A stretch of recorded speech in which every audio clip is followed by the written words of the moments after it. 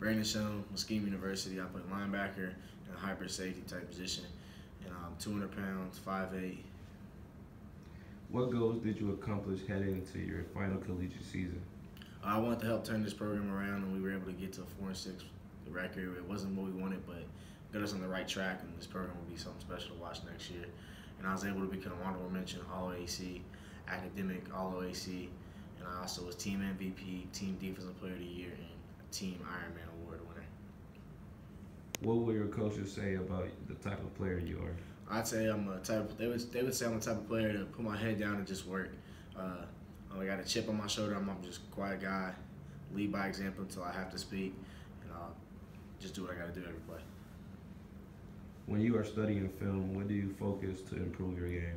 I first start off looking at offensive linemen to see what type of tendencies they give away with their feet, or if they lean back, lean forward on pass run situations.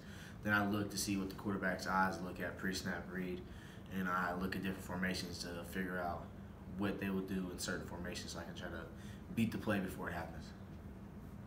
What separates you from other players at your position? I think even though I'm an undersized guy, I'm quick to the ball. I see the ball real quick, and even though I'm undersized, I bring a lot of explosive power behind me, and I'm not afraid to hit it. How will you train and prepare this off season for the draft or pro opportunities?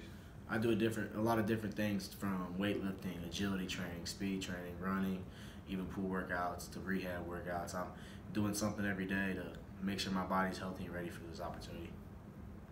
What kind of strengths and abilities will you bring to a team that will stand out both on and off the field?